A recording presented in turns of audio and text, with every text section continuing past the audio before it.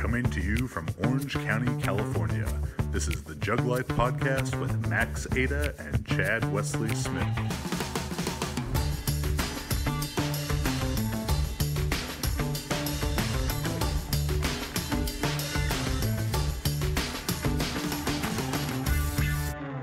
Hey everybody, Chad Wesley Smith here, bringing you another episode of the JuggLife podcast. Today we are in Houston, Texas. I'm joined as always by mystical Max Montana, and our guest today, a true personal hero of mine, Mr. Adam Nelson. How you doing, buddy? Doing great, Chad. Thanks for having me. Today's episode is brought to you by Chocolate Puddin' and Shot Puttin'. It's a lifestyle. And we got a lot of stuff to talk about with Adam, so we'll just jump right into it. As I already mentioned, a personal hero of mine. I met Adam for the first time. I was a wee 16-year-old at Junior Nationals in Palo Alto at Stanford. And Adam was there competing at Senior Nationals. And we're kind of back in this athlete staging area, and I'm walking, and I tap my dad, and I'm like, Dad, it's Adam Nelson. Like, I gotta get a picture with him. And this was not, now you go to Expo, you go whatever, and you can take pictures with people easily. We had to, set up like the hood kind of thing, but it may have been with a disposable camera actually.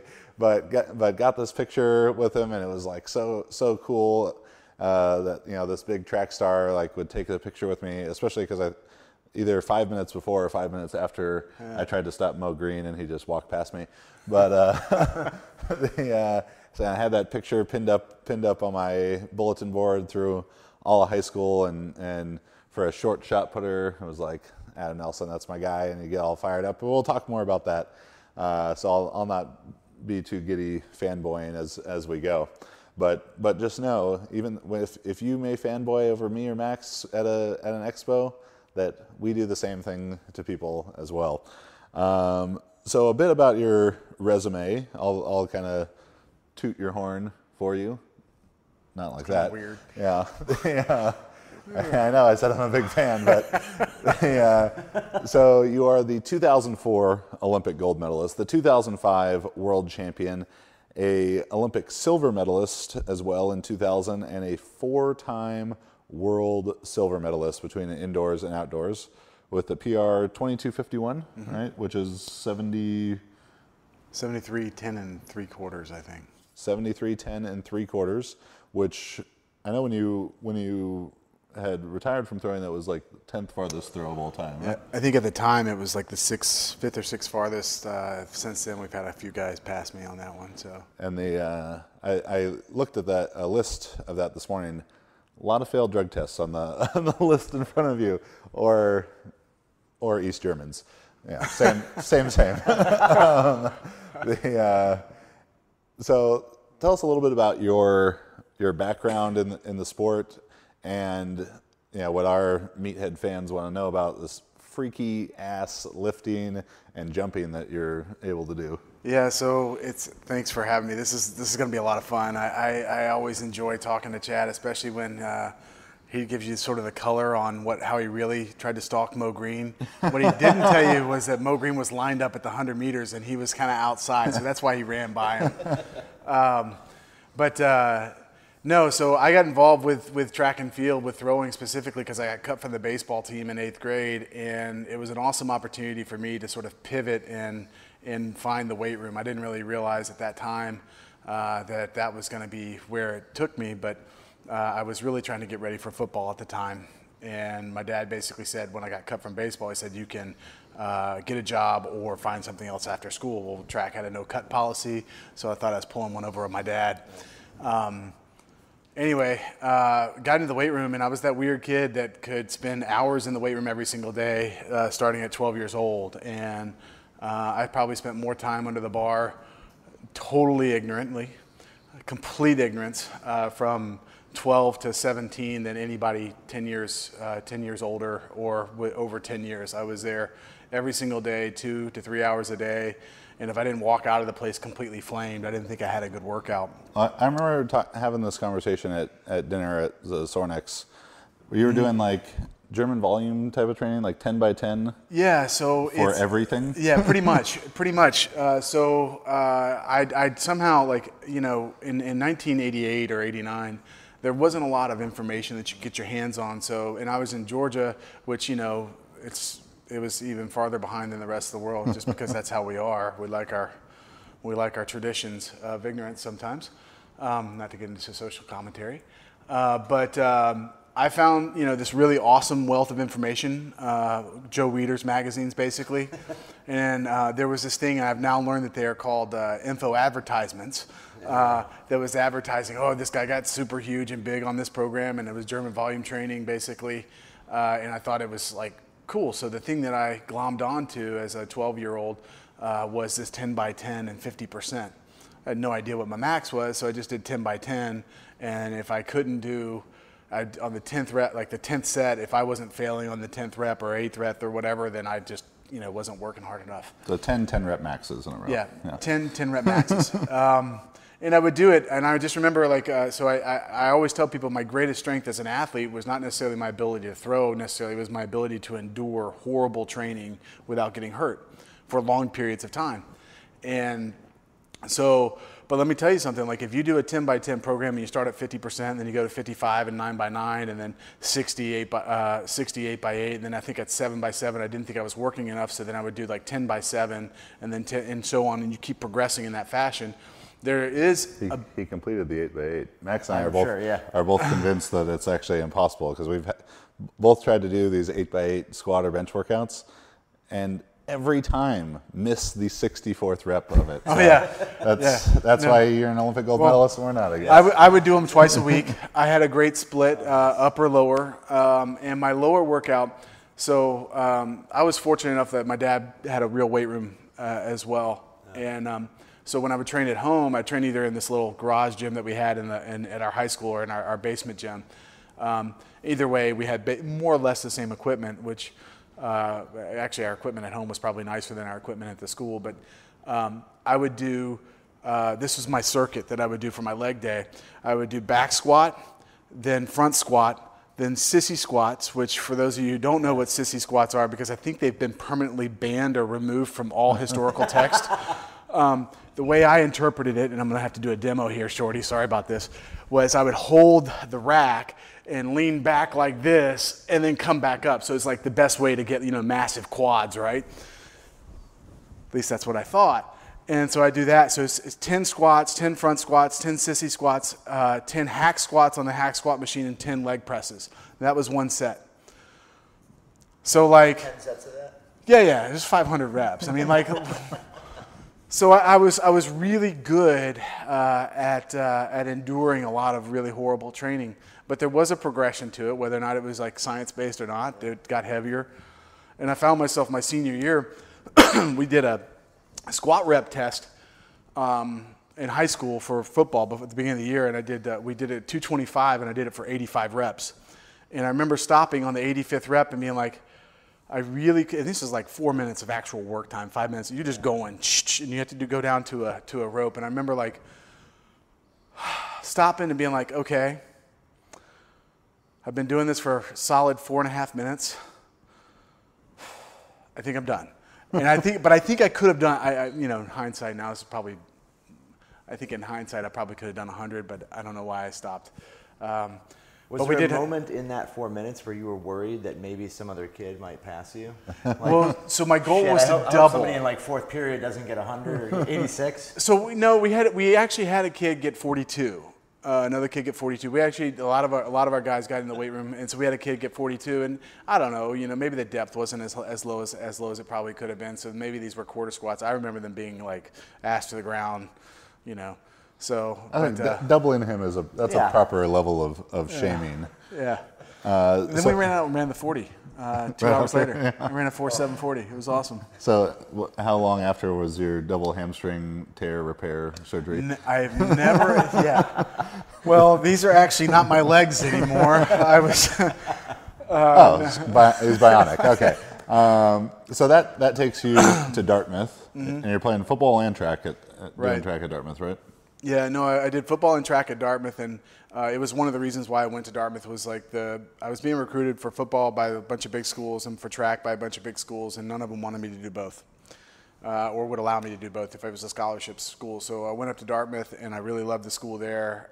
They had a great football program, great track program, and it's a great school.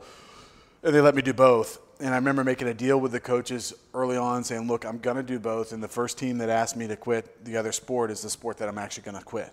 So I only had one conversation my sophomore year where we got into a really gray area with my football coach where he wanted me to come out for spring ball.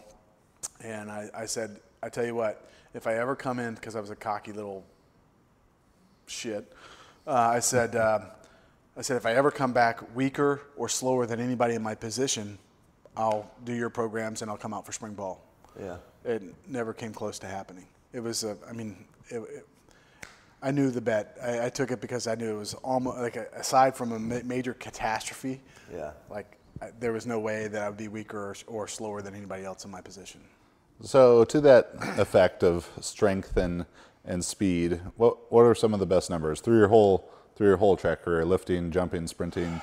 Yeah, so I tested in vertical jump. I tested at the 2000 Olympics in Sydney at 39.5 inches. And you were about 262, 257, somewhere in that range. 5'11", 260.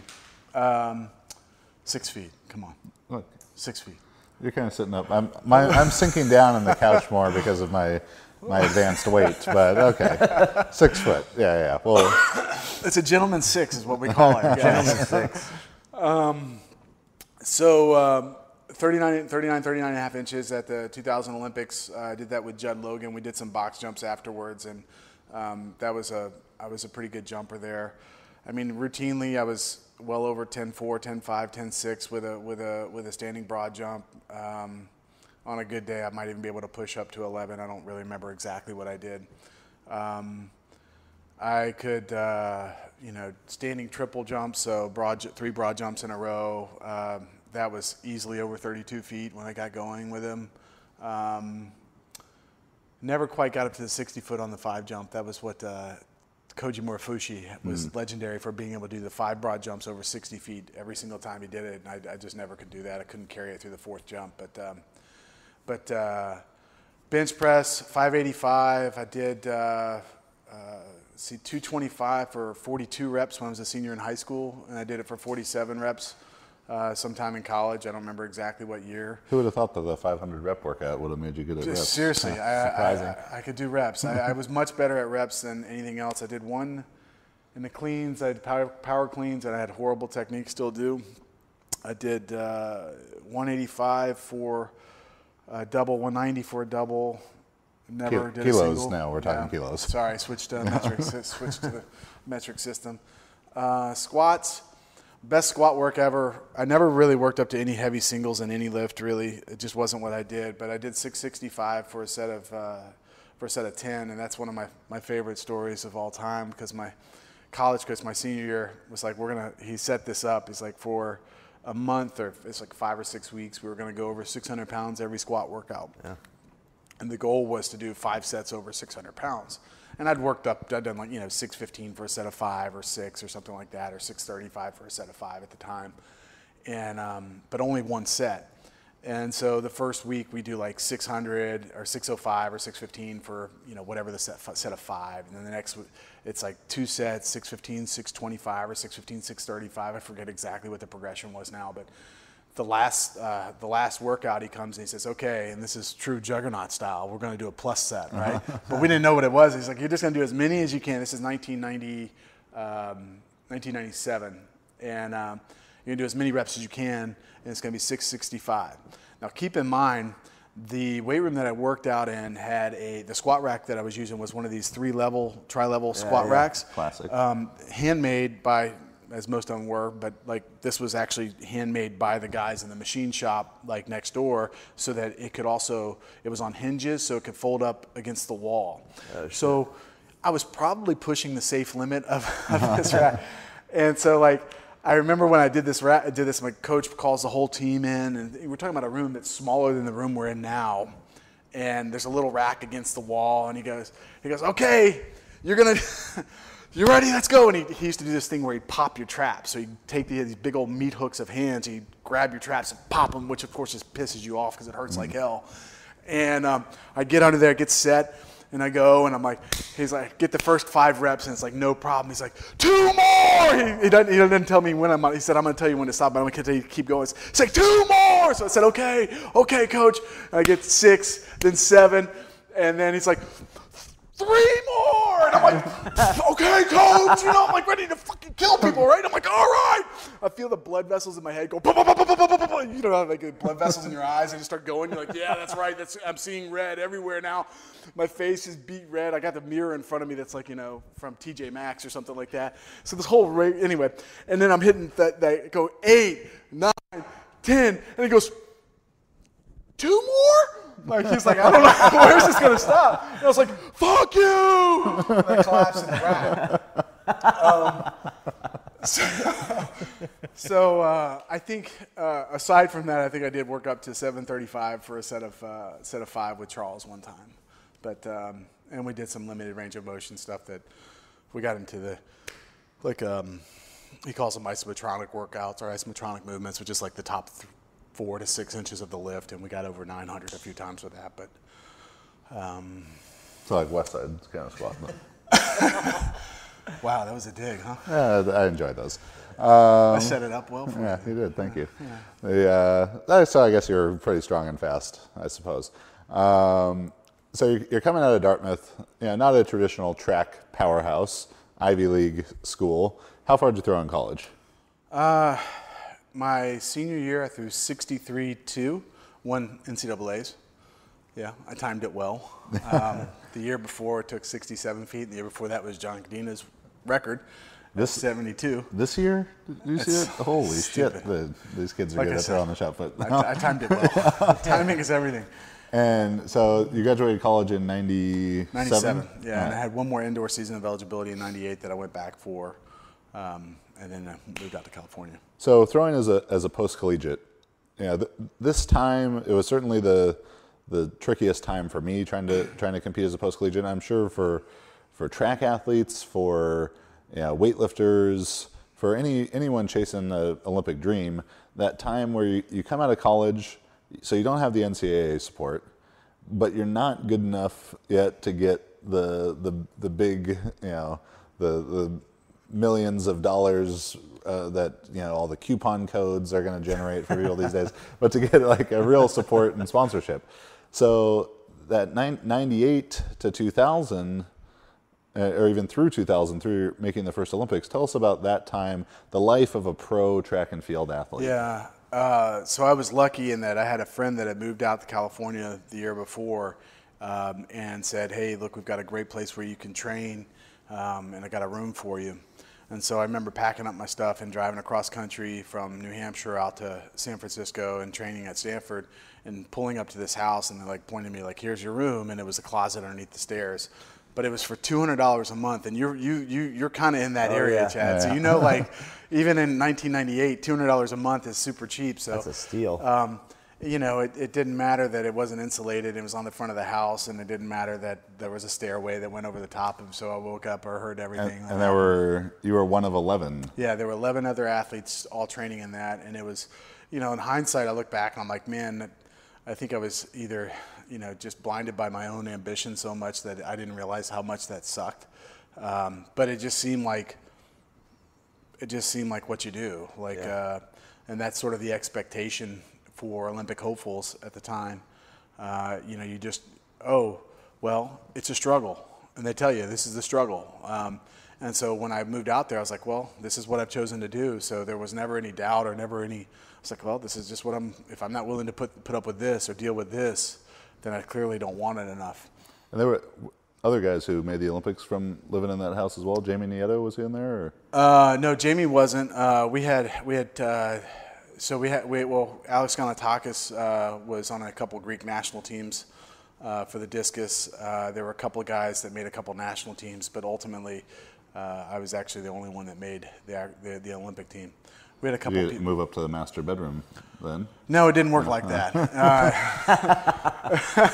It was a first in, first in, first out, and then whoever was the first in got the choice after that. So, but it didn't work like that. But it sucked. But at the end of the day, like it was a shared experience with a lot of people, and I think that's one thing that maybe this generation sometimes lacks, is a community of shared experiences, because so much of our stuff is online. But how long were you in that room?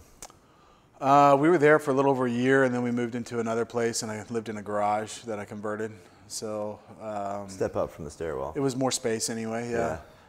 And were you training full time? Were you also working? And yeah, so I was working and training when I first got out there. So when I finished Dartmouth, I had all these opportunities to go to New York and do all these fancy pants jobs, wear a suit for a living, and get really old really quickly. Adam's really smart, by the way, in case you weren't catching that from the Dartmouth and everything like that. But thank you. I wanted to I didn't want to forego or postpone all of that. So I thought I could do like a financial services, private wealth management kind of job, which would be based more around market hours, and market hours on the West Coast are pretty early, like 6 a.m. to 2 or 3 p.m. So it's like, oh, this would be perfect. I'll get in early and get out relatively early and be able to train in the afternoons. As it evolved, they want you to do more than just the normal, 8 or 9 hours, and so I worked, I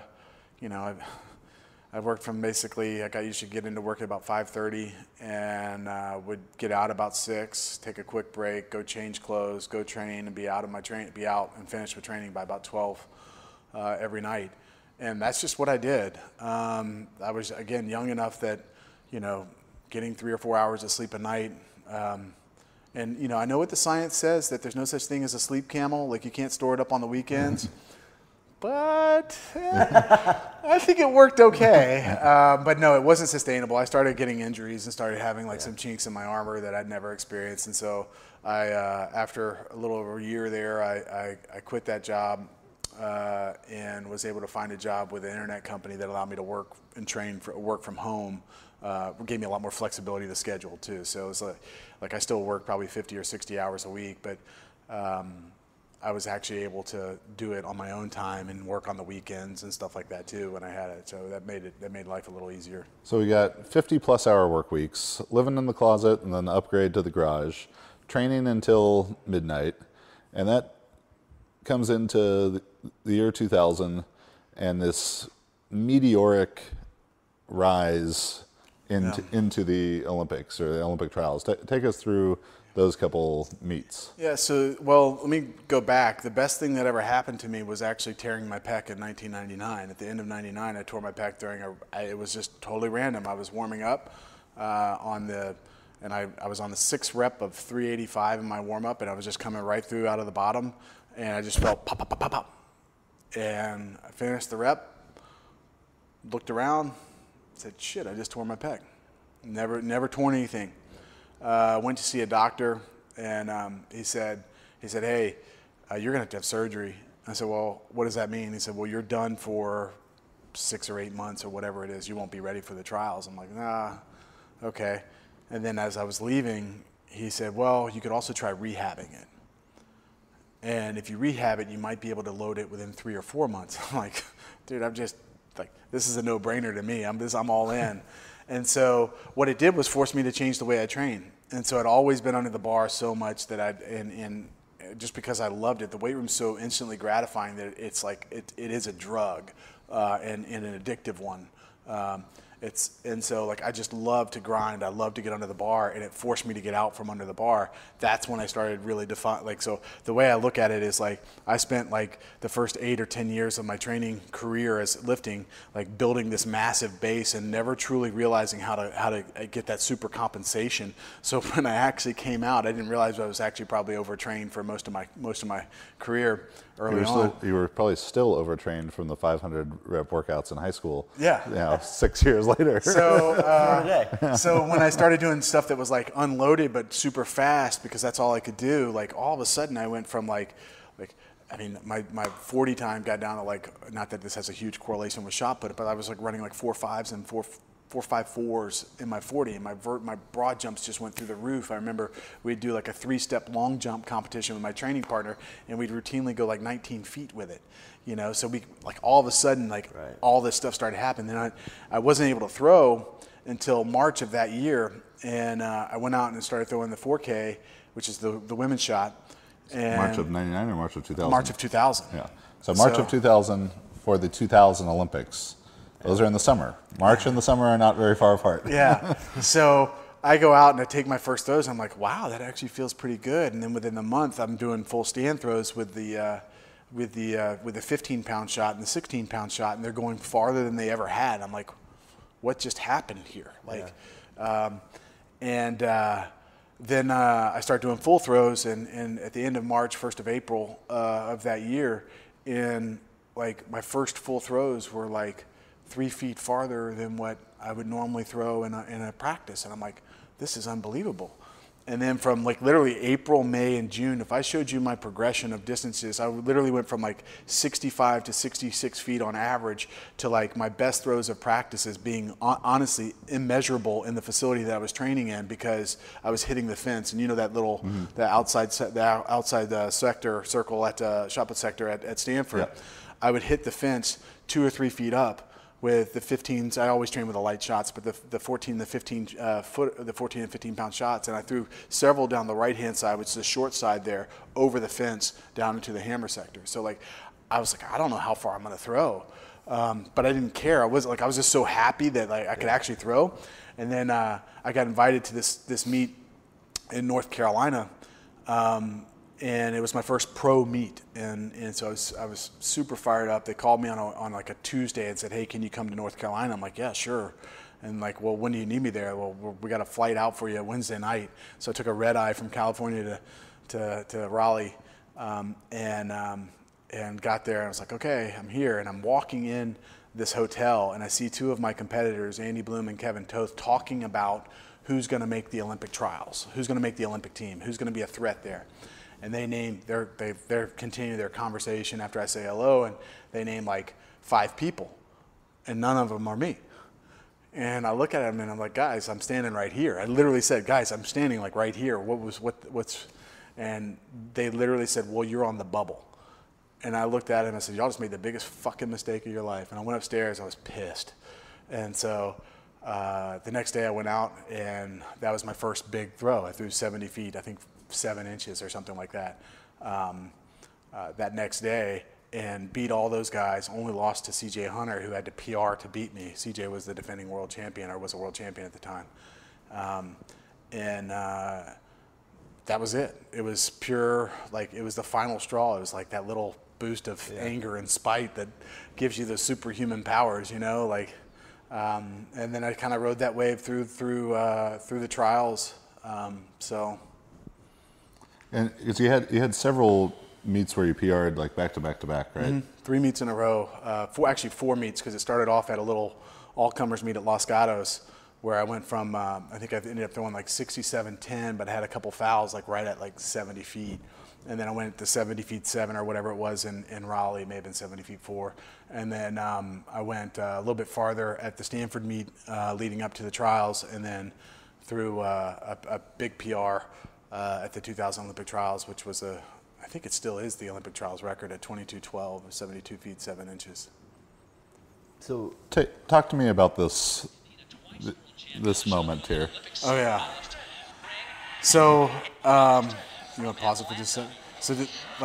So the way the trials work is they take the top 3 from the event. So the top 3 go on to the Olympics.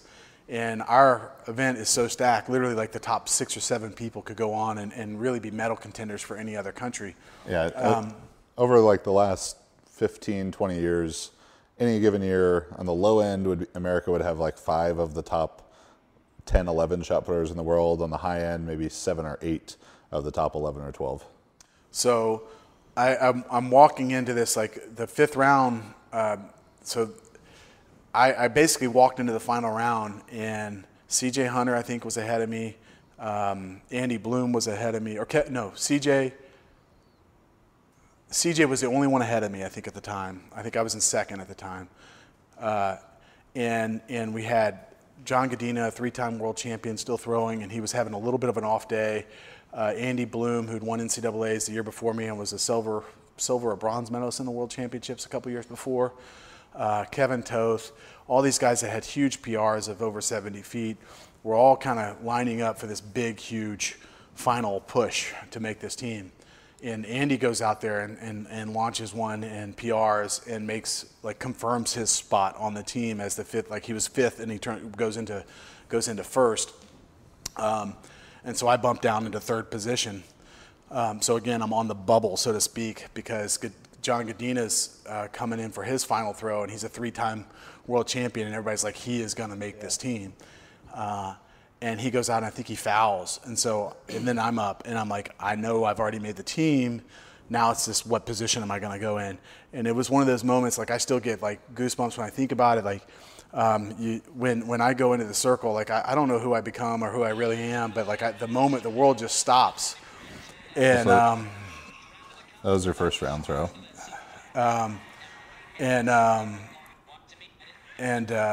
This Chad showing the competition here, but this is it right here. That's Andy throwing his PR.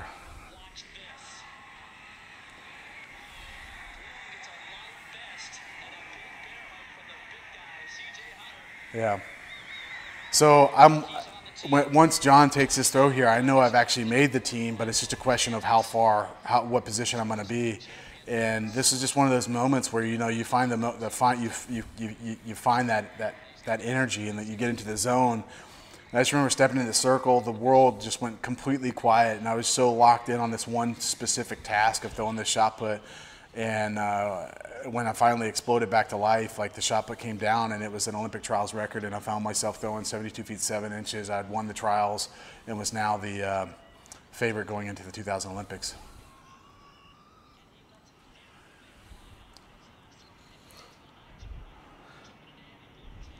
And Andy's like 6'2", so I almost jumped over him on that.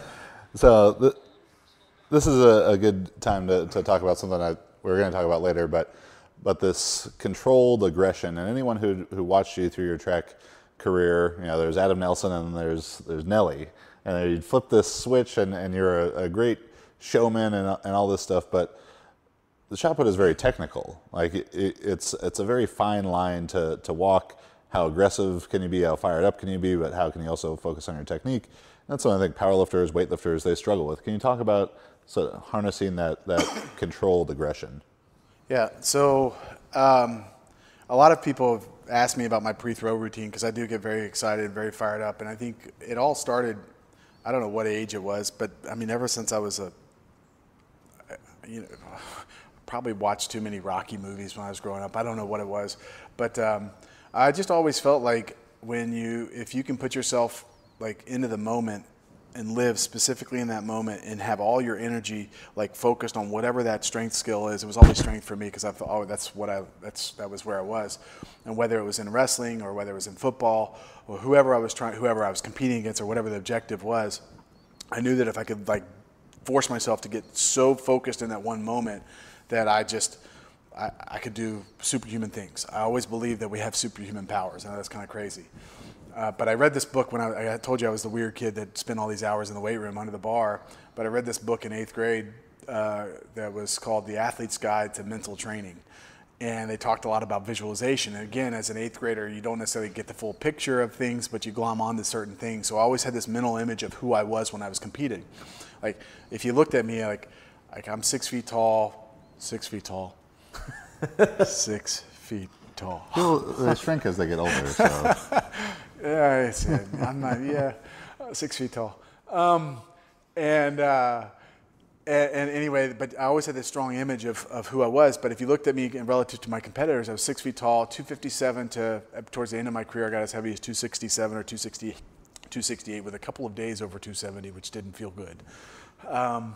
But mostly somewhere around that 260 mark, and most of my competitors were, 40 to 70 pounds bigger and 3 or 4 inches taller. So I never saw myself as smaller than they were.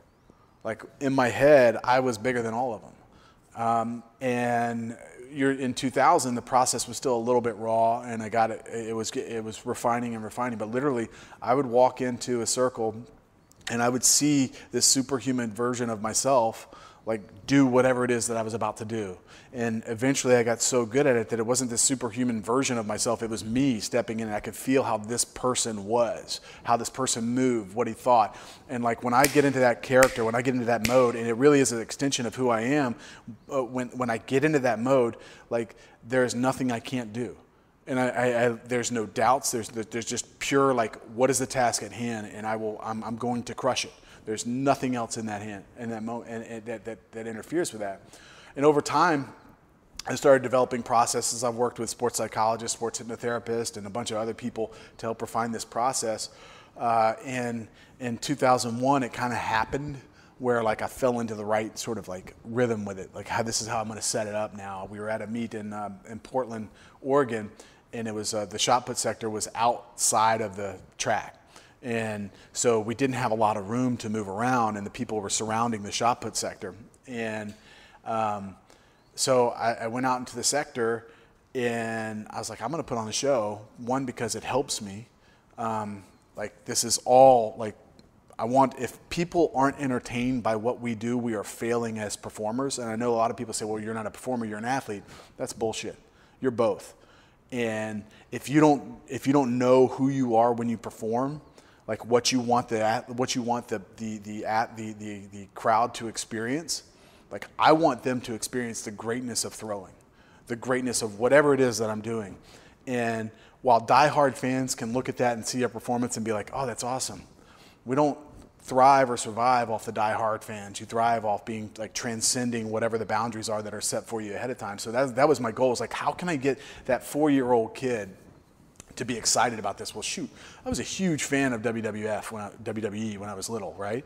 Like Hulk Hogan and the Macho Man Randy Savage and all those guys, come on, and it was all a show, right? Yeah. So this part of it was showmanship, like no joke, but the other part was I also knew that as I got super fired up and super excited, I had to take a little bit of steam off, like because I was at too high. I needed to come down to like, maybe 90% instead of like this 100%. So I'd get out there and I'd do my thing and get the clap going. And the trigger for me to get into that, exactly. The trigger for me, the thing that I anchored it to, anchored like this transition from me to this superhuman version of myself, was when I'd pull my shirt off. So when the shirt would come off, boom, that was my trigger. And once you practice the act of anchoring like a trigger, like really like get that down, you come into this person, and that person does whatever it's been programmed to do. And so I was on autopilot at that point, and people are like, "Well, you look so fired up." I'm totally relaxed. Like I could, like if I stopped in that moment, I could be screaming, and then you could say, "Hey, Adam, what do you think about this particular whatever it is?" And I could literally say, "This is an excellent question. It's not time for that right now. Let me take care of this," and go right back into the zone. It would be that easy for me to do. Like so, I'm actually super relaxed, and so I get fired up, and then I'm into that mode, and I go into the circle. Once I set my feet, that's again where I get to like the perfect. That's like I need to be. That's where I need to be, like ice, and then once I get into that mode, like it takes care of itself. Was there times in practice where you got going like that?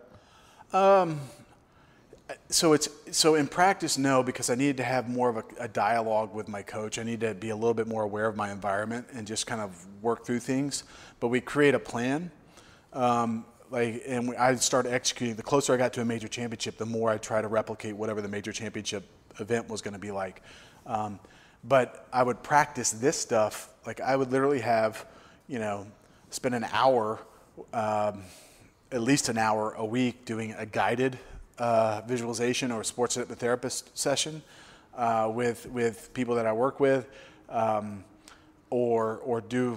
probably spend, maybe 30 to 45 minutes a day, which people think that's not that much, but when you're doing visualization, you're really trying to get into the mode, like spending 30 or 45 minutes when you're pretty good at it, like that's a lot of time. Yeah. The mental reps that I was able to do during that time and the visual, like the detail that I was able to add to this person, it's phenomenal, and that's really the secret of it. It's not a lot of people are like, that's kind of hokey. Like I do that stuff. I think I'm a giant.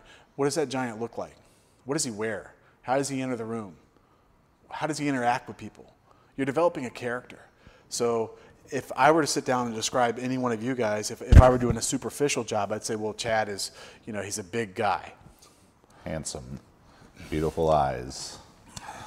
Go on. Dreamy, yes. Cute little ears that are too small for his head. Well, are the ears too small or is the head too big? Who really knows? But my point is, like, it's the detail that matters, and it's the detail with everything that matters. When you're designing a training program, okay, anybody can throw down sets and reps on a piece of paper, but it's the details of how you pull that all together. If you leave details undefined, it ends up creating an inefficiency in your programming or an unknown result. And so the more detail you can add to this character, and I mean, I probably should have in hindsight, but I never literally wrote down a full description of this character. It was all upstairs for me, all virtual, if you will. But like I could tell you everything about this person. I could tell you how, and then ultimately as I got more, it's kind of like creating a alternative personality. So maybe that's the secret, is to be mildly schizophrenic or something like that. I think the big takeaways there, I think, for a powerlifter or a weightlifter who wants to get, who wants to ride this line of as fired up as they can be, but not too fired up to disrupt their technique, I think it's not for all the time in practice. Practice is, training is for practicing the skill, and you have to be a little bit more calm to do that.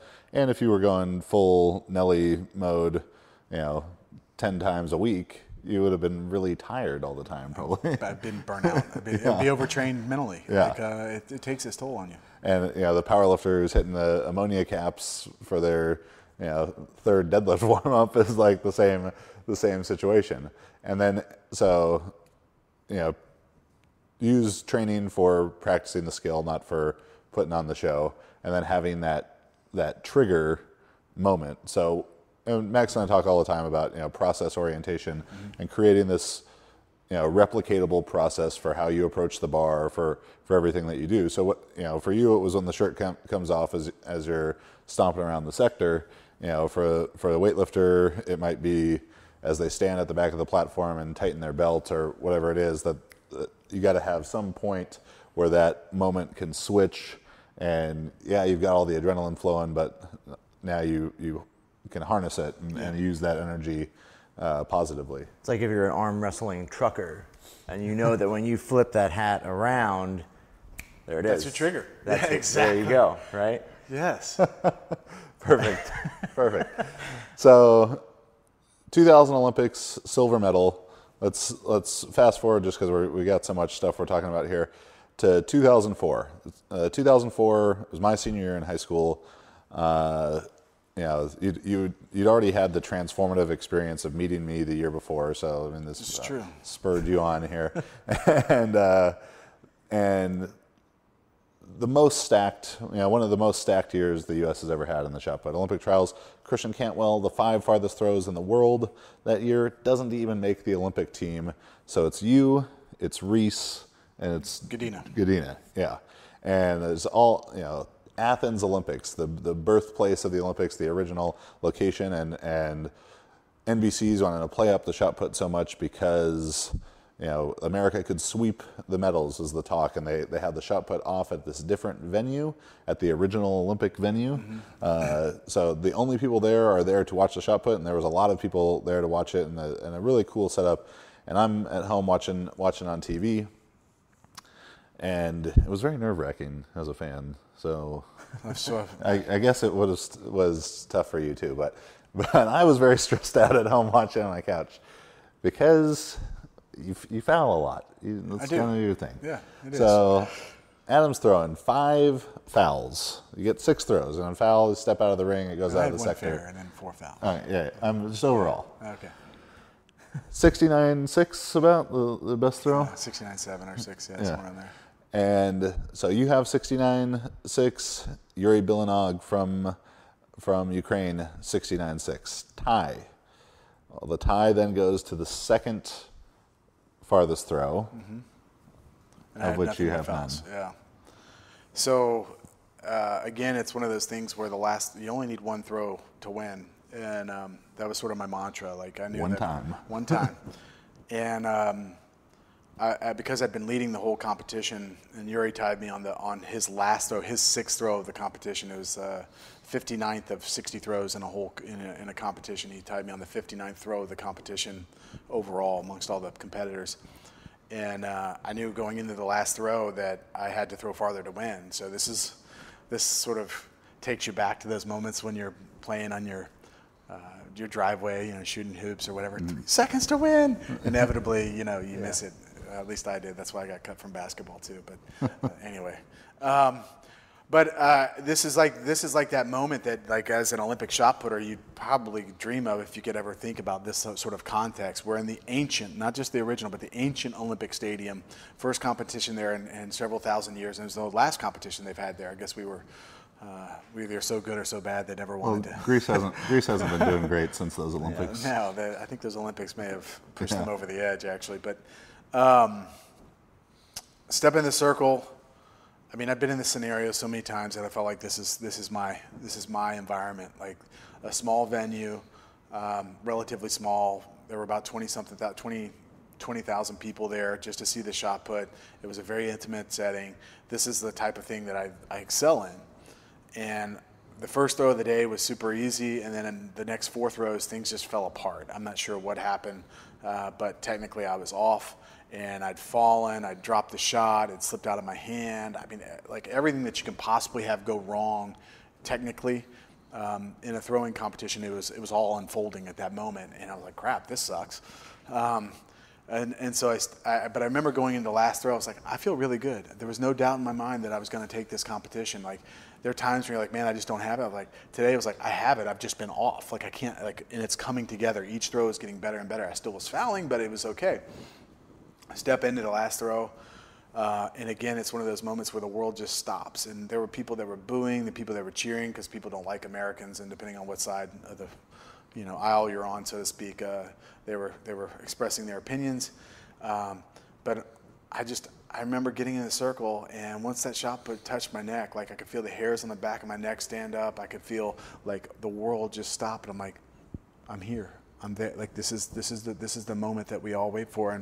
And I don't really remember much as I'm moving through the circle. And then when the shot put finally leaves, I just remember like the world just exploding back to life, and knowing that I just won the Olympics. And when I see the shot put land, it literally was about 1.5 feet or 2 feet farther than any other throw of the day. I'm like, this is that moment. And I look up to the left, and they raise a red flag, indicating that I fouled my last throw. And I see the Ukrainian athlete start taking his victory lap.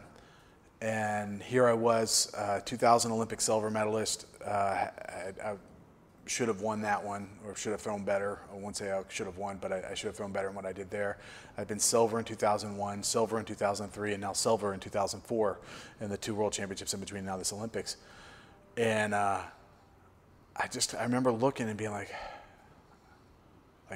you don't get these opportunities. That you work 4 years for this one moment, and I just fallen short in like the worst of ways, like as a tie, right? So I see this guy start taking his victory lap, and at this moment, the reporters come up to you and stick their microphones in your face, like, "How do you feel?" And it's like, I see my wife come down, and she made it over to me, and when I saw her, she was crying, which made me cry. And then they stick these microphones in your mouth and say, "Okay, you've just spent the last 4 years of your life training for this moment, and you just lost. How do you feel right now?" And it's like, what I'd really like to do is take this microphone. So you do what you can, and I made it through those. And the next day it was the very next day I started hearing rumors that he tested positive, and I'd heard that at every major championship, so I never put much credence in it. And then about 2 weeks later, I get a call saying he tested positive. I'm like, yeah, I've heard that before. We'll see what happens. And I got a call actually about 6 months later saying he tested positive and that something was up. I'm like, well, what am I supposed to do with this information? In the subsequent time, my sponsor at the time had basically said, look, you're good enough for the first loser. And they'd given me a contract offer, which my agent and I thought that we could do better then. So we basically, I mean, it was a horrible contract. I won't lie. It basically reduced every incentive that I had and left me with a flat payment that was like a silver medal. You took a pay cut because of a silver medal. Substantial. Yeah. Yeah. Wow. And it's a high bar. Yeah. It's a high bar. So so I was pissed, and I walked away from that contract, and the company we were talking to another company who said, hey, we've got to wait till our fiscal year ends and money opens up, but we're going to give you a contract, and it was going to be this and this. So that would have been in February. They sent me a bunch of product and said, hey, this is a sign of good faith. I'm like, cool, no problem. February comes along, guy that I've been talking to gets fired. They replace him with another guy who hates throwers because they're all dirty, his words. And have since become a pretty good, he was, when I was competing the rest of we became pretty good friends, but you know, it takes a while to change a culture. And but anyway, I was pissed. And so I now had no monetary reason to do this. And I woke up every day saying, fuck my sponsor, at the time my old sponsor, and that was my motivation. I literally would say, no joke, I'd wake up and the first thing out of my head was, fuck Nike. They didn't think I was good enough. But they didn't want to bet on me. I was angry. I trained angry every single day. And at some point, anger is not a sustainable emotion for me. I'm not that kind of guy. And it reminded me of why I actually did this sport to begin with. And I'd gotten so caught up in like how much money some guy was making over here and some guy was making over here that I'd forgotten really what my motivation was, which was not money. I am not a person that's heavily motivated by it. Don't get me wrong. I like money, but it's not the reason why I initially choose to do this anyway. And so my value system had gotten skewed, and I was really having a hard time justifying my self-worth until this moment. And I can remember now, like looking back, I'm like, the greatest thing that was ever done for me was getting that silver and the falling out with Nike. And since that time, I've become, you know, the guys at Nike, like, we're fine, we're good. They came and did a speech, and they said, the less your event looks like the 100, the mile, the marathon, the less I care about you. So you have to be exceptional. And I realized that my values, like how I valued myself, was not their value system because they're not part of the sport. They're a third party. And so my blame on them was like different. It shouldn't have been, I was angry at them, but I shouldn't have been angry at them. I should have been angry at the people that market the sport, and angry at myself for not doing better, for not becoming extraordinary, not doing something that is so undeniably amazing that people can't hesitate, people won't hesitate to invest in you. And so that year I woke up angry, and then all of a sudden I was happy, and I loved it. And that transition took me right into the World Championships, and I ended up winning the World Championships in 2005 in Finland, and carried me for the next 8 years, because I was like, I still have some unfinished business in this, and I'm not doing this for money. I'm doing this for my own personal gratification, and if the money happens, that's great. If not, I'm okay.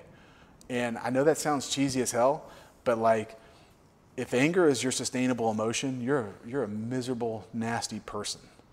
If you're really serious about doing something, you've got to be passionate about it. And if that passion is not motivated by a general joy of what you do, like, then you're going to have some major issues to deal with down the road, and you're going to have some major regrets. And I think for myself, when I made that transition as an athlete, and really remembering why I do this and how I'm going to value myself, I can't say that it was smooth sailing every day, but the big stuff, the little things anyway, didn't bother me. The big stuff, like, I could just deal with better.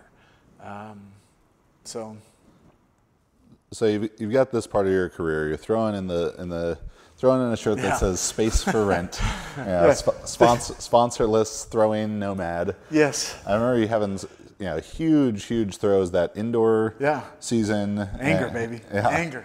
I didn't say it wasn't effective. Yeah. Yeah, so I also had a shirt that said, "At least my mom loves me." Yeah, that was sort of my mentality at the time, and I actually got in trouble for those shirts. The sponsorship rules around this profession of track and field limited the size of logos and words on a shirt. Oh, yeah. And I remember having this conversation with one of the people that was trying to keep me from wearing the shirt. And I was like, well, he's like, don't you have a proper uniform? I'm like, this is my proper uniform. Well, you can't wear this out there. Why not? Because it has these words on us. It's not a logo. It's a saying. It's not for, you're not sponsored by the Space for Rent company. Yeah, there's no commercial entity involved with it. Well, you should cover it up. I'm not covering anything up. This is against the rules. Show me. And it was like all logo based, but we ended up like I had sponsor companies complain to file grievances with USATF and the IAAF, and all these people would like shut this guy up because I was actually a thorn in their side. I wasn't trying to be at the time, but like the fact that a world champion or someone who's number 1 or number 2 could like compete and not have a sponsor, and I was trying to draw attention to that fact, really didn't sit well with a lot of powers that be in the sport. And my attitude was like, well, then do something about it. I'm not against a sponsorship, but I'm having problems finding one, so that's on you. Like, you're failing at your job and we're failing at marketing me, so I'm going to draw attention to it anyway. I sold myself on eBay. I think I was the first person to do that. Some people have done it since then, and I got bought by a company called Metavox RX, which was, they had a Rex the talking pill bottle. It was aimed at folks with dementia and blind folks who had prescription pills and couldn't tell what they were consuming. So it had a talking pill bottle, which I thought was kind of cool. But yeah.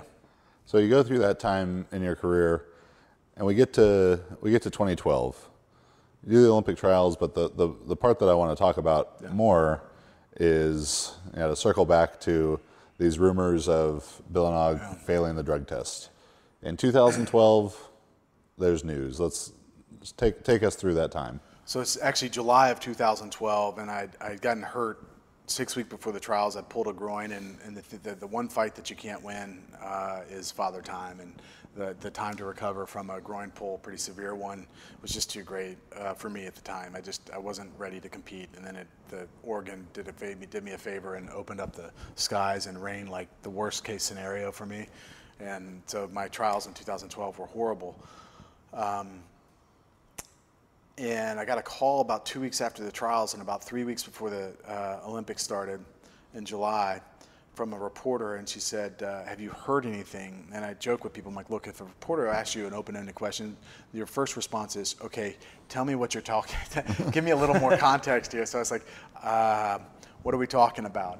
And she said, well, 100 samples from the 2004 Olympic Games have been retested, and 5 people have tested positive, and it's rumored that one of the shot putters had, and the rumor is that it's the Ukrainian athlete. So I haven't heard anything. And I didn't hear anything. And there's an 8-year statute of limitations on a retroactive drug test that was the statute at the time. And so the 2012 Olympic trials go by, or 2012 Olympics go by, and I still hadn't heard anything from anybody. And they said, I don't know, maybe 2 weeks after the Olympics are over, and I'm thinking, well, that was an interesting thought, Yeah. But I'm a silver medalist. That's what I am, and I get a call from a reporter, and same reporter, and she says, have you heard anything? I said, well, we've been through this before. What are we talking about? And she said, they're supposed to announce today whether or not they're going to vacate or reallocate the medals. And I said, no, I haven't heard anything. And as soon as I said that, she said, oh my God, they just made the announcement, you're the Olympic champion. So that's how I found out I was the Olympic champion.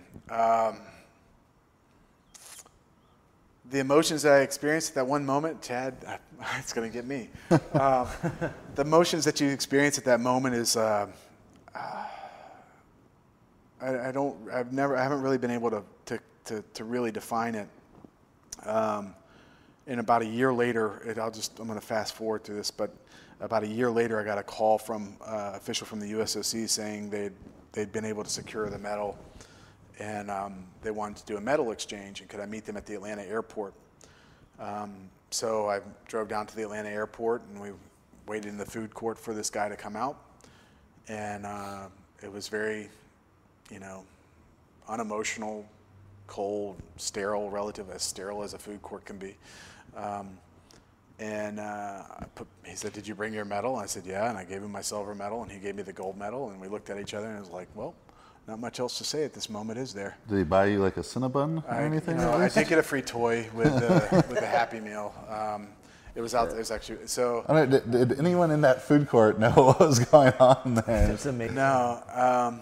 In hindsight, I wish I'd actually called the local news and just said, let's just commemorate this, because that would have been a really interesting video to have. But I remember, like, it didn't sink in until I was walking back to the car, and I'm looking at this medal, and I'm like, wow, I spent most of my adult life pursuing this little piece of gold, and I feel nothing. I feel loss. I feel anger. And I'm like, Olympic gold medal is not supposed to feel that way. I got back to my house, and my wife had called everybody in the neighborhood, so they came and did like a surprise medal party for me. And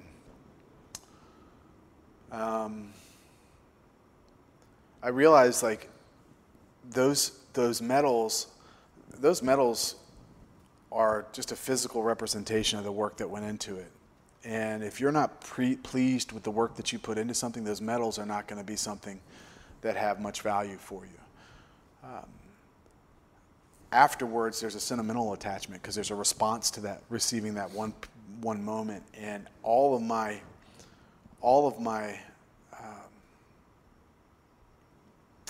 the value that I took from the 2004 Olympics was associated with a silver medal that I gave away, because I wanted to make sure that the guy that earned the silver had the silver, and that was Joachim Olsen. Joachim is a fantastic guy in Denmark, massively strong guy as well.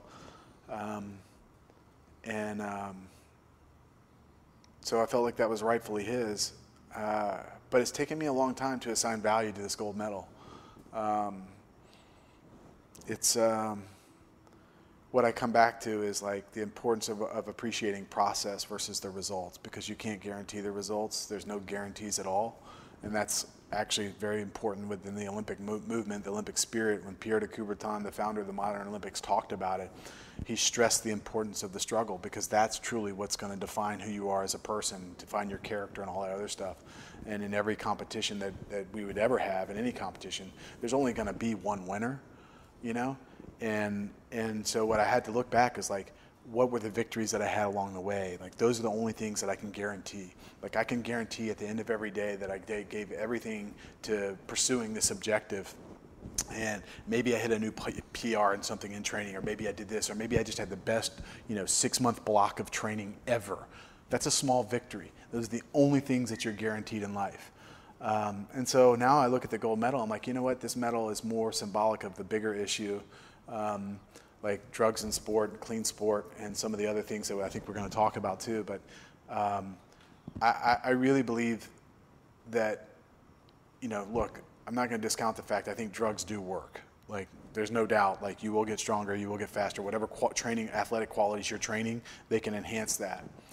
But I also believe that for most of us, if you give yourself the time and create the right environment, you can achieve sustainable results that are really, I competed in a world of what people said was one of the dirtiest events in track and field, and did pretty well. And I can tell you that I never did drugs, never thought about really doing them. I can't tell you that it didn't cross my mind at times, because you're just around it, but, like, it was never a serious consideration in my mind to do it. And I feel like in some ways that gold medal is reflective of my process. Like, that's what it is. And I used to joke with people at the time. I was like, it's kind of like getting it's a lifetime achievement award posthumously. Like, there's value for others, but not necessarily for you in that medal. So I'm still trying to figure out what the value is there for me personally, but I feel like there's a symbolic value for this next generation of throwers, that we have these rules in place for a reason, in that if your process matches the ideals, you have a chance to really excel. So with retroactive testing, weightlifting is being ravaged by retroactive drug testing, Right. almost to the point of not being included in the Olympics anymore. And in track, I have two friends, you and Alicia Montano, who have both been very directly affected by this. She moved up from 5th to 3rd through retroactive testing in the 2012 Olympics. And from an emotional standpoint, obviously it's very significant for you, and I know it was for her as well. But from all that stuff about the sponsors and everything, if it's a level playing field the day of, you're the gold medalist, and Nike is, oh my gosh, Adam Nelson, let's give him a bunch of money and do all this, and there's no way for them to compensate that part of your life, 8 years of not being able to say Adam Nelson gold medalist or Alicia Montano bronze medalist, and the what people want to pay you for speaking engagements and all these different things that come along with it.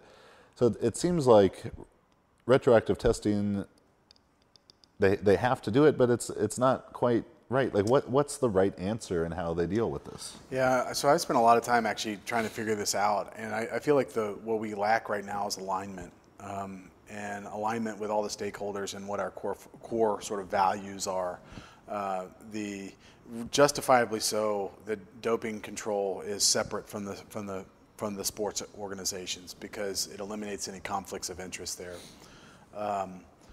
And I don't have a problem with that. But so right now, doping control works independently from everything else in the sport, and I believe it's done that way for a lot of reasons. One, because it serves the people that are in power at the doping control agencies, and as well as the federations, the sports federations themselves, because they can point the finger at somebody else, and it doesn't sort of there's no crossover here.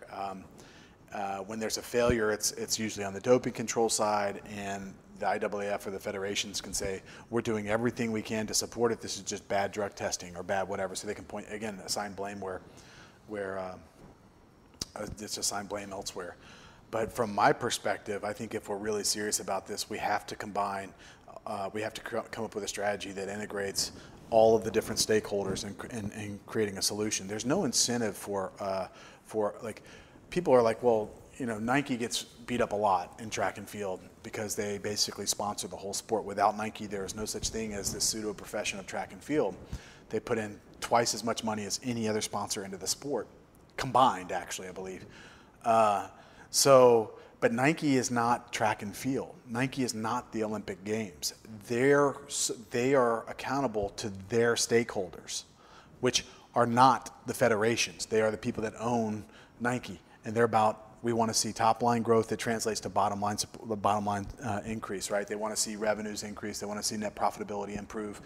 That's what they want, because that's what their stakeholders want. And so, but there is a way to align the stakeholders together around specific, like, behavioral issues, if you will.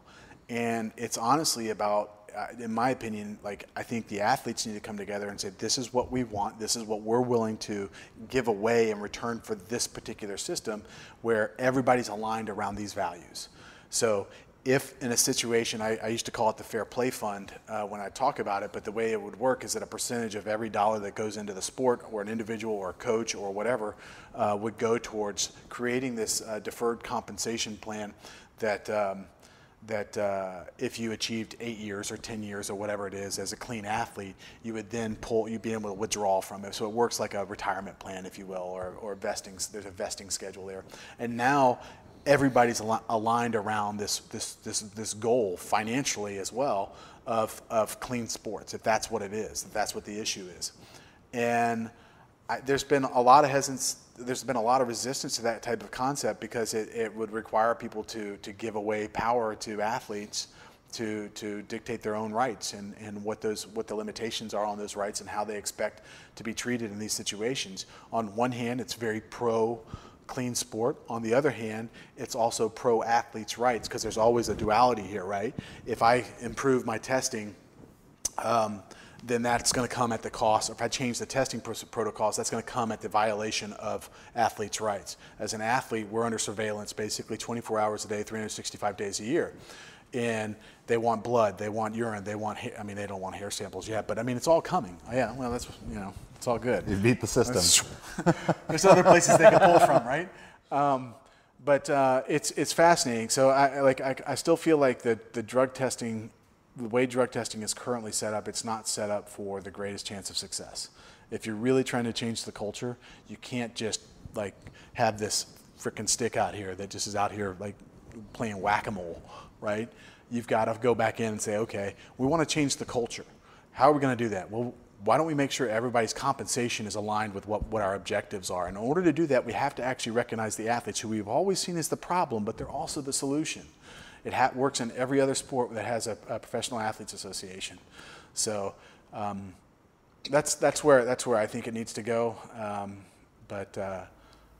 been on a wall on that for a long time. Do you think there needs to be some kind of cultural shift? Even, I mean, we used to familiar with like the whole Russian, basically doping machine that exists. That culture needs to change in order to make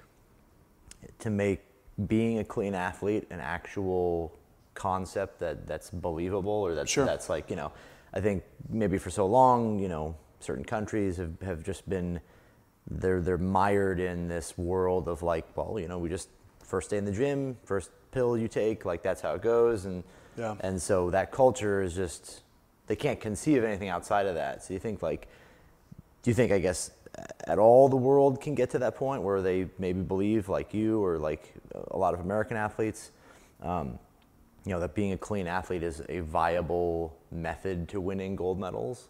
Yeah, yes, I do. And all we have to do is enforce the rules that are in place. At some point, we know which countries are non-compliant.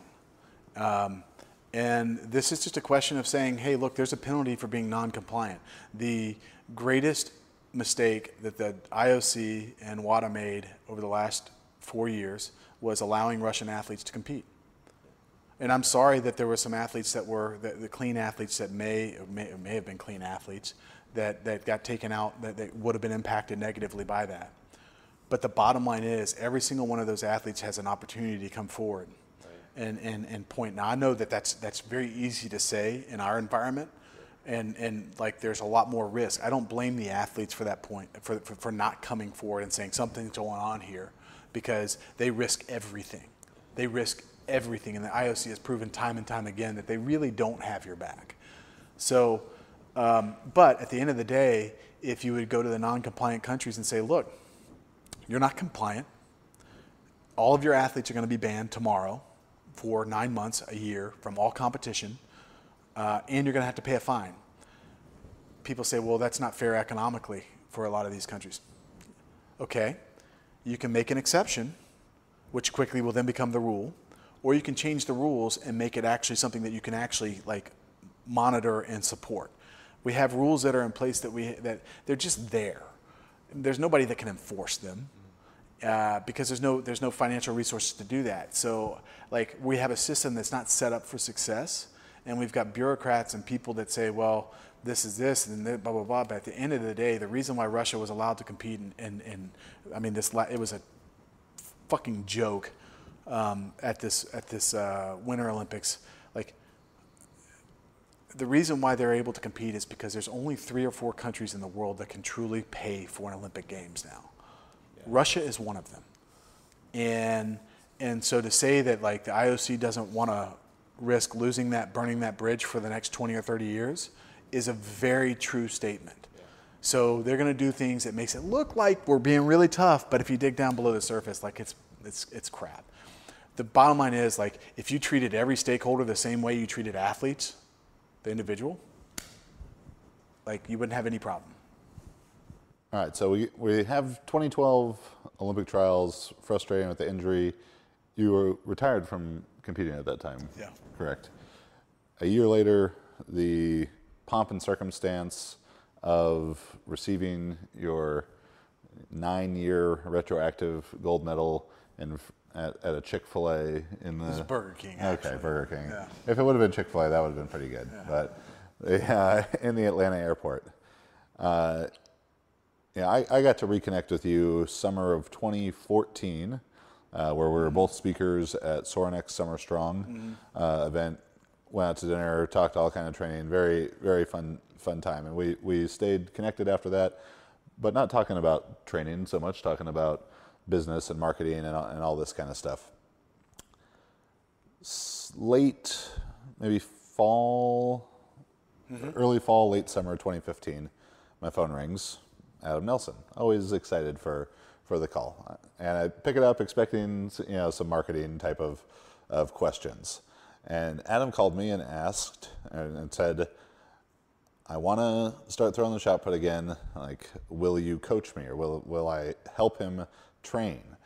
In what is likely the coolest moment of my coaching career, I got to accept the job of coaching, consulting, advising my childhood shot putting hero on his training to return to competing with the goal of the 2016 Olympic trials.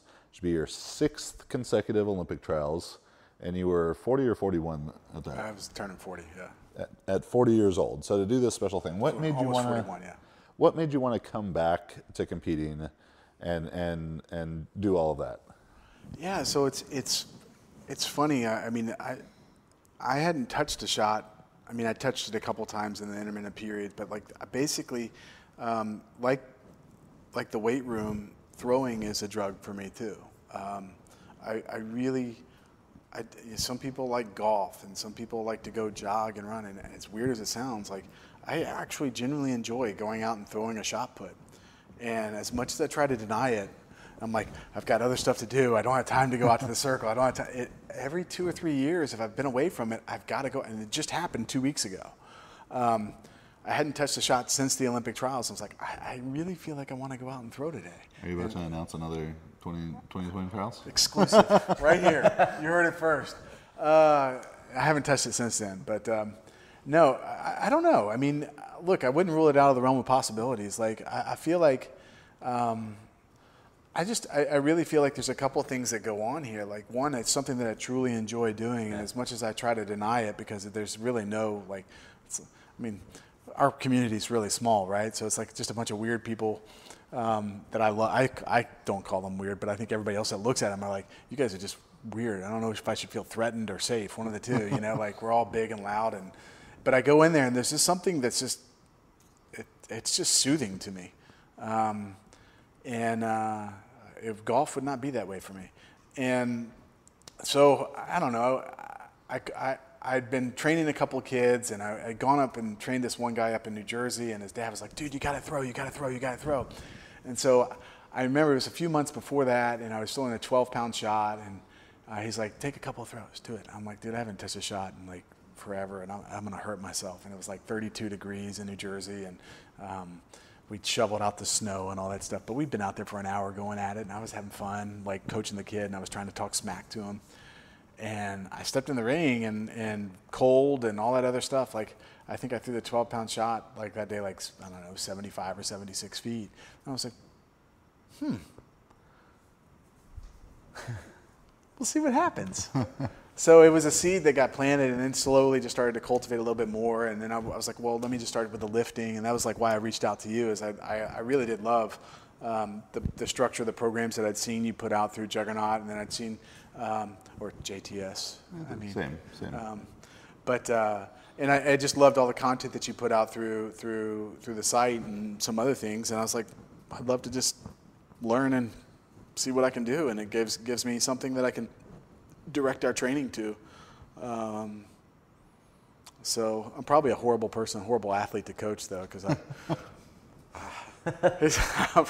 sure Chad was like, so. It was definitely the most nerve-wracking program I'd ever written. I was like, you could not screw this one up, Chad. Best program you've ever written.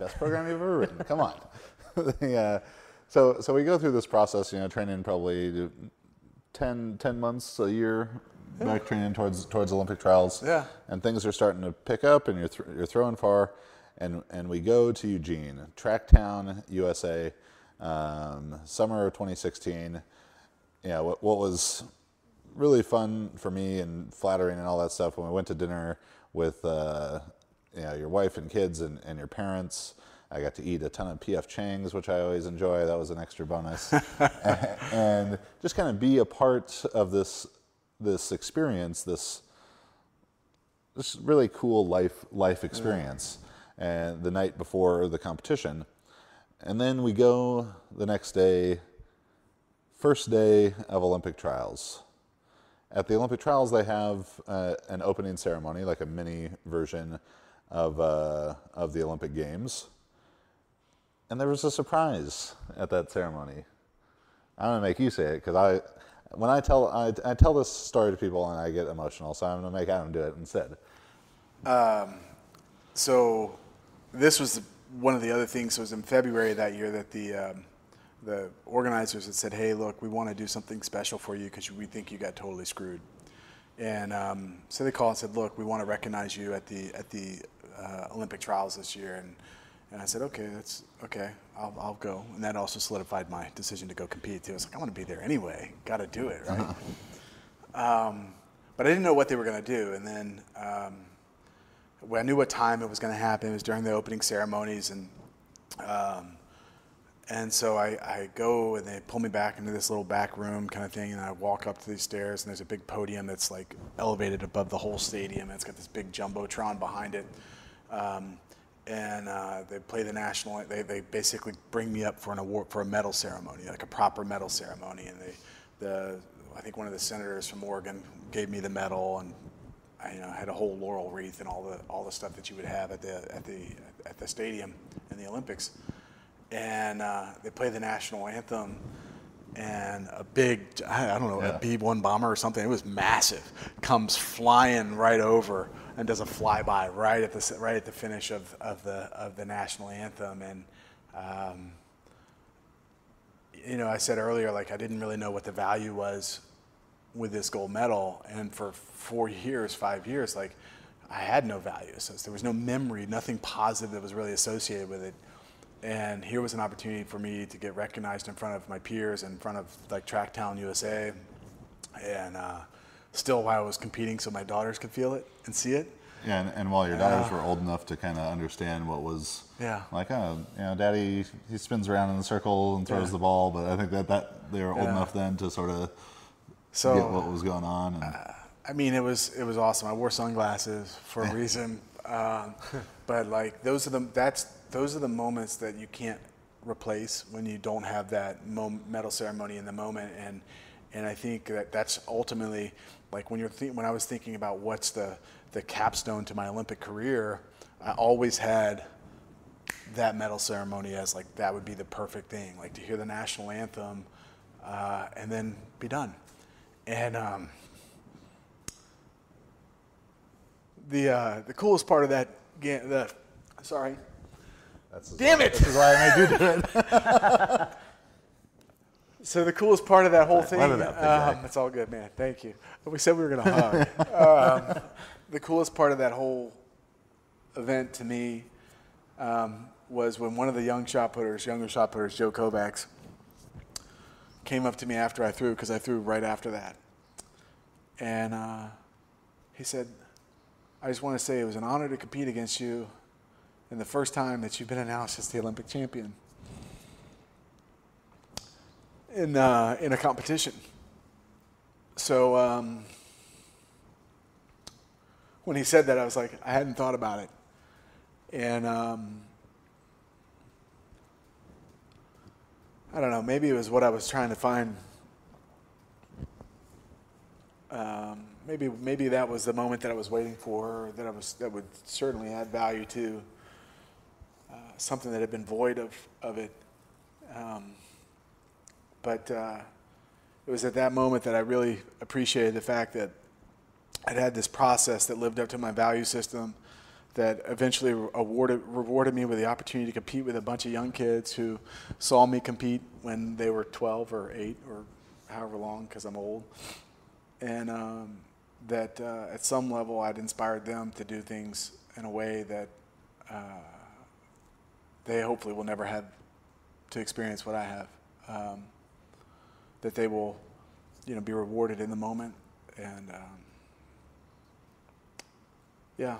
so it was pretty cool. The whole day was surreal, but I think that's the memory that I take away from it more than anything else is being able to actually compete and be recognized as the Olympic champion, which I'd never been able to do. And that was pretty awesome. Yeah, it's one of my, coaching, whatever, just one of my favorite memories is seeing that happen. Lacey's crying, your girls are excited, your mom's crying, your dad's there. I'm getting emotional in the stands, and at the same time, the coach in me is seeing you on the big screen getting teared up. I'm like, shit, he's got to throw in like 40 minutes, guys. We can't be having this cathartic experience right before it's time to throw. But go on, throw about 67.6-ish there. Yeah, 67.6-ish. It wasn't my best. I would have I would have appreciated it had it been about 2 or 3 weeks earlier. I was in, I think, a little bit better shape. But all things considered, when you walk out, there's a story about doing your best, right? When you look at, I know I can be long-winded with some of my stories, so I'll just say this one time real quick. I had this opportunity to meet Tommy Lasorda in the 2000 Olympic trials, and he said something that was really powerful to me. There's a difference between trying and doing. I won't get into the full animation of the whole story, but there's a difference between trying and doing. Losers try and winners do. When you try something, when you try your best at something, you're basically putting a disclaimer on the results. When you do something, you're committed to it, and you say, this is what I'm going to do. Whatever the results are, you may not necessarily be happy with, but you can accept because you didn't leave anything on. You didn't hold back. You committed wholeheartedly to that. And so I literally, I walked off the field and I would have loved to have a storybook ending and make one more Olympic Games and do that. But, realistically, I think that probably would have been a disservice to the guys that were actually training full time for it. It was a pretty good squad that made the Olympics there. Yeah, they were solid. I walked off the field and was like, you know what? I did the best I could over the balance of my career, and I've got nothing that I need to do now. So it felt great. I mean, I saw you afterwards, and yeah, I mean, I'm forever grateful for being able to be included in that experience. It was amazing. So, and I didn't get to be out there throwing like Joe, but the same way as a young shot putter, you were incredibly inspiring to me. And every video I could watch and watching the meets on TV and YouTube and all that stuff, it was awesome. So thank you for that whole lifetime of enjoyment watching. Cool, thank you. All right, let's talk about what you're doing now. Tell us a little bit about the D10, and then we'll wrap things up. Yeah, sure. So the D10 at face value is a sports event. We put on an NFL combine style competition that attracts a bunch of executive and corporate athletes, guys that may have been college or professional athletes as well. We had some guys that have been 2 or 3 years in the league or something like that, but now moved on to banking or consulting or whatever they do now. And ultimately, we raise money for pediatric oncology research and treatment. I've had a hard time transitioning from sports into my professional career, post-athletic career, because there was always some non-material value associated with what I was doing before. There was whether it was a social good or that I saw, whether it was real or not, or whether it was some sort of materialistic value. There was always something there that I was doing. And as I shifted away from sports, I was like, I need to find something that has the ability to give back and still, pay the bills. And that's a challenge. And, I work with a company right now where we put on, 4, 5, 6 events a year, depending on the year. And this year, we started off our first event by raising $1.5 million for Memorial Sloan Kettering and their Children's Cancer Center. And the money's cool. Like, don't get me wrong. Like, it's great to raise that, but then you hear about the impact of that effort, and it's like, on balance, like to treat a kid, it's $7,000 or $8,000, maybe a little more, maybe a little less, depending on the treatment. So you can kind of do the quick math. Let's just round it up to 10,000. You're like, wow, we treated 150 kids with this event, and that's pretty freaking awesome. So it's something I joke. I'm like, one of these days with my partner, I'm like, I'm gonna get my people to come in and compete and just blow the records away. But there's some legit records. Like we do a bench rep test with 175. I kind of laugh at some of those records there. I think it's like 45 or 47 now. The pull-up record is actually pretty legit at 47 reps. It was done this week, this 2 weeks ago. We got a guy who was a former bobsledder, and he played pro football for a year or two, who we added the broad jump this year, and he did 10.6, so that's a pretty legit broad jump. Yeah. But no, it's been a lot of fun just to kind of be in a related field and actually use sports to drive social impact, which is pretty awesome. Where can people learn more about D10? TheD10.com. We have our next event's in Chicago in August, and then we'll be in San Francisco and finish off here in Houston. They're about 6 weeks apart. So, yeah. All right. Very cool. So this was the JuggLife podcast. Thanks for watching, for listening. If you enjoy it, go on iTunes, give us a 5-star review. Make sure to subscribe to our YouTube channel. 3+ videos a week. Thanks to the world's strongest videographer, Shorty Sedang. If you're interested in coaching, powerlifting, weightlifting, strongman, super total, and power building, or if you're a 40-year-old guy who needs to go to his 6th Olympic trials, visit juggernautcoaching.com, and we have programs for all levels. Beyond that, I think only event upcoming to sign up for, the Juggernaut Performance Summit. Max and I, along with Dr. Mike, Dr. Quinn, and Dr. James, will be on Long Island on August 19th, talking about technique, programming, nutrition, mobility, and recovery. So pretty much all the important stuff to being a successful athlete. You can sign up for that and get some CEUs through the NSCA as well. Adam, where can they find you on social media and get all that good stuff? So TheD10.com is the best way to figure out what I'm doing. Social media is obscure. Adam Nelson, at Adam Nelson 5376. I don't know why that name. That's just what the Instagram assigned me. Adam Nelson 2251. Come on, man. I know. I was not that adept at social media. We got to get the branding down. So I'm still working on that part. That's why I call you, man. But yeah, you can reach me anyway there. Right. Or you can go to Chad and say, hey, can I talk to Adam? And he'll probably give you my number because he just does that. You got a FaceTime call going. It'll be a whole thing. Max? You can find me on Instagram, Max_Ada, on Facebook, or you can email me, maxjtsstrength.com. And I'm Chad Wesley Smith, at Chad Wesley Smith, and at Juggernaut Training on Facebook and Instagram. One of my favorite episodes, probably my favorite episode. I think he's even surpassed Jack Clark. Yeah. Which is a big Very praise. true. Yeah. Thanks for watching, and we'll see you next week.